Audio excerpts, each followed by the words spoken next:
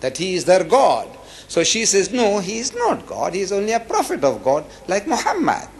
So I said, look, there's no problem then. Between you and me, there is no problem, because we also believe that Jesus was a mighty messenger of God. Not just a prophet, but a great prophet, like Muhammad sallallahu alaihi wasallam.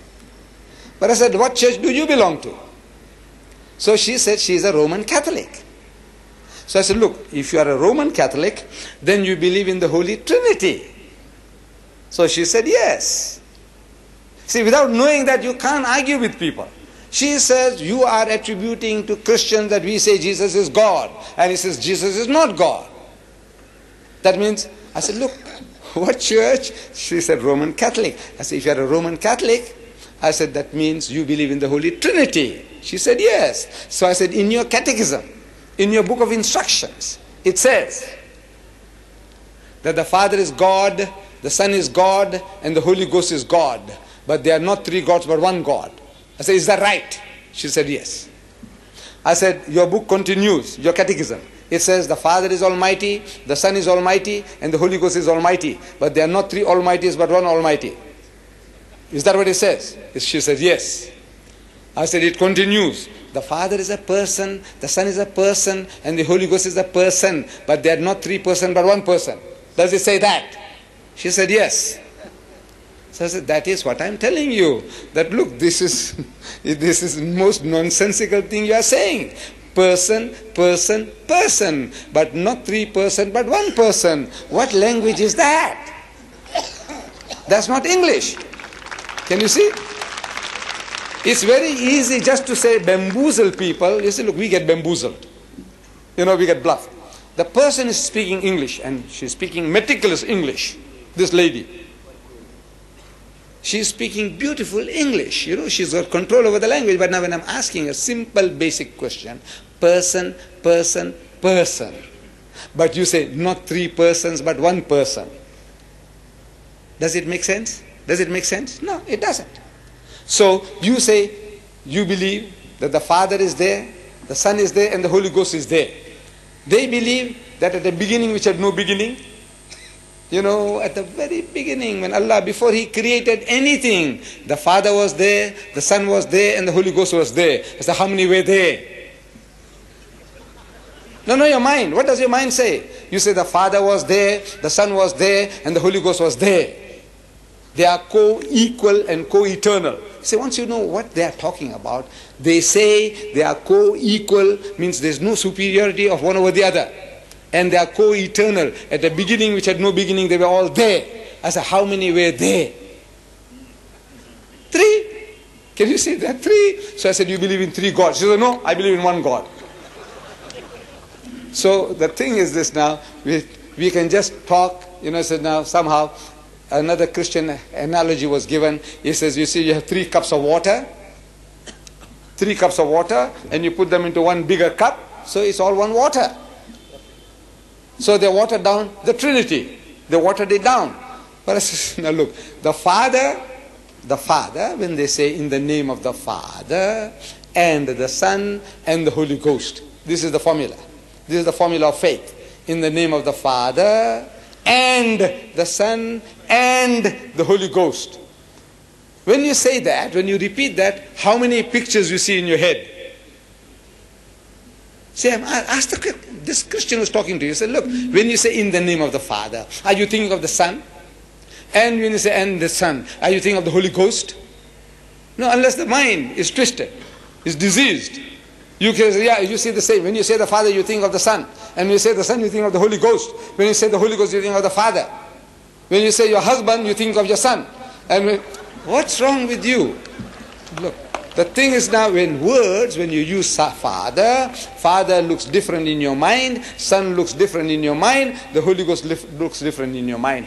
And you can never superimpose these 3 mental pictures and create one. There'll ever be 3 in your mind. So this is a fallacy, and Allah tells us, very simple language. He says, وَلَا تَقُولُوا ثَلَاثًا. Don't say Trinity. إِنْتَهُ خَيْرًا لَكُمْ. This is, stop it, it will be better for you. إِنَّمَا اللَّهُ إِلَهٌ وَاحِدٌ. For your Allah is one Allah, is not 3 in 1, is not 1 in 3. And this Trinity is nowhere in the Bible. Is nowhere in his Bible. Whether Roman Catholic, or Protestant, the word Trinity you will never find in any Bible in the world. The word Trinity, this is the foundation of Christianity. That word you will never find in any Bible in the world. Amazing. So they say, we believe what we want to believe. I say, you have the privilege. That's your privilege. You can deny God if you like. Allah gives you that privilege. There's one thing He will not control is your mind. He gives you freedom. Think as you like. You want to abuse Him, swear Him, go ahead. He gives you that freedom. But it's the most nonsensical idea. Father, Son and Holy Ghost put together are not three but one. Yes, Chacha. Saint Kapadia. To elaborate the question put by Dr. Anwar, if I mistake not, Shariat of Musa alayhi salam ended when Isa alayhi salam came, and Shariat of Isa alayhi salam ended, and all Shariats ended when Prophet Muhammad sallallahu alaihi wasallam was declared as a prophet. As per the statement given by you through the Bible, and what I have been able to understand, all these Christians from the stated by the Bible are bastards. So I would like to put this question to you, Dr. Ahmad Saab, that should an Islamic state like Pakistan permit bastards to create bastards and bastards? Should they be permitted to create bastards and bastards? Should their missionary should not be closed down altogether? Because as a Muslim, we are supposed to, give sermons for doing good things, and we are supposed to stop it by hand. Iman, as we say, has got 3 stages. Stop it by hand, if not by mouth, if not feel in your heart that it is wrong. We as a Muslim state, and one of the most biggest one of the Muslim state, and that we have got so much of religion in our Islam, India and Pakistan.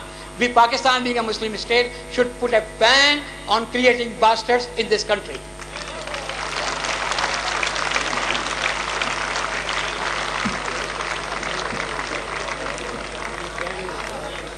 Yes, my son.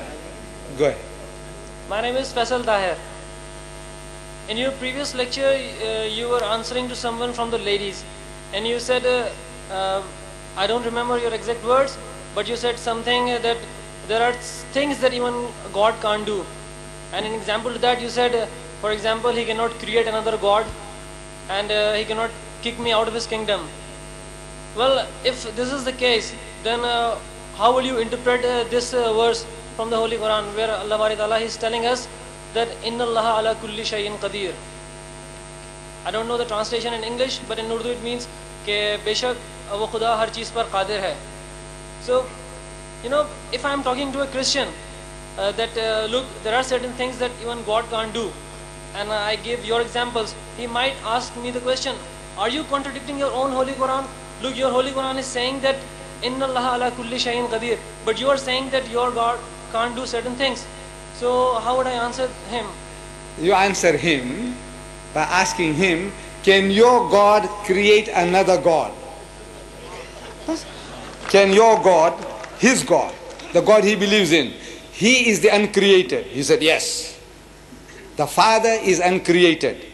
He is the Father. They talk about the Father, the Son and the Holy Ghost. The Father is uncreated. Can he create another uncreated? Khalas. That's the answer. My question is about the principle given by Islam concerning the marriage of girls. As in our society, mostly it happens that the parents choose such a person for their daughter and pressurize her to marry him because they think he can provide her with all the worldly things. And she, being under pressure, keeps quiet even if she does not want to marry him, either out of obedience or love for her parents. Is this pressure by the parents right, or is this muteness of daughter right? Will you please enlighten me on this? Thank you. No, this is un-Islamic.